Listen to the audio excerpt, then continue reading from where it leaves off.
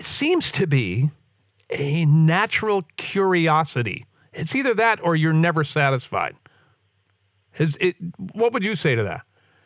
Probably could be both. Okay. One thing maybe you've noticed, and I'm not saying like, maybe you've checked this out, Paul. Send me a link, dude. Noticed this, Paul, but no. You're obviously a very high level musician, and I love hearing your take on things, and I think you're absolutely right.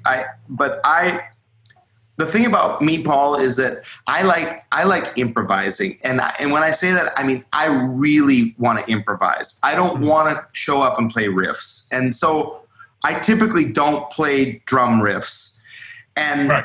I want to, when I find myself laying into all the languages that I know and study, and I go, oh, okay, well, I'll just, I'll find that space, that safe space of all the stuff I've checked out and all the things I want.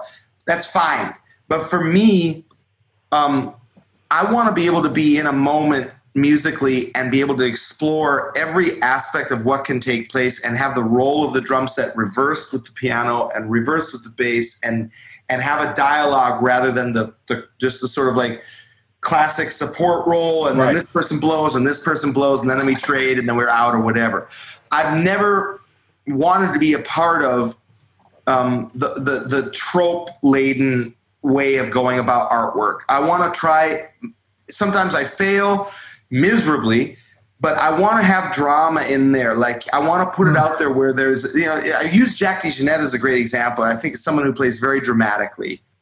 Like you could tell he's not just like playing all the stuff he knows he can pull off. He's actually using real drama. Like sometimes he's just like, you can hear it. It's just like going for something and it kind of clangs around back. Yeah. Like wonderful, because he's not sitting there going, check this out that I worked out 1,000,000 times. Or here's this GAD riff that I worked out from my video. It's like, man, it's not interesting to me. It's not enough for me. I mean, I'm into it on the level of like, yeah, hell yes. Yeah. But for me, it's like, if I see somebody just playing recycled stuff that I've heard 1,000,000 times by the person who invented it, I'm just like, so you're doing an impression of what you think is necessary for this. And when you're in an improvisational musical setting, it's one thing if you're doing a session and you're like, you got an agenda for the leader, or you've got an agenda for the session you got to do. Then I'm in all the way. Those are the goalposts, right? Yeah, those are the goalposts. You got to do a Purdy thing, or you got to do a bottom thing, or you got to sit down and play a Shelly Manne style West Coast thing, or I get it. We can all sit there and reference all of our heroes all day long. Yep. But for me, I started to realize my heroes were always the risk takers. Paul Motian. Yep. The sort of postmodern thinking cats. Okay, like Dewey Redman. The Keith Jarrett American Quartet, Motian, of course, one of my great heroes. Yep.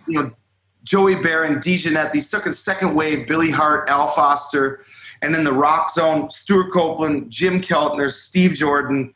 These guys where you could tell when they had a moment to do a fill or something, it was completely idiosyncratic and personal. Yeah. Like anytime Steve Jordan plays a fill, no one plays that fill, even though it's just some simple, boom, boom. It's like, it's never sounds it's not that simple. There's something, it's like Chuck Berry. There's something else going on there. Originality, man. Exactly.